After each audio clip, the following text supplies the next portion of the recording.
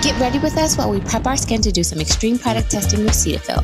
First, we washed our skin with Cetaphil's cleansers. Next, we moisturized to protect our skin from extreme heat and wind. The moisturizing lotion is lightweight and fast absorbing. Then we arrived at hot yoga, where we subjected the product to the desert heat. We tested our skin's hydration levels before and after with the coniometer to see how our skin held up. And our skin's hydration levels stayed the same. We headed to the airport for skydiving. First up was Wade. Then it was my turn. I could really feel the wind against my skin.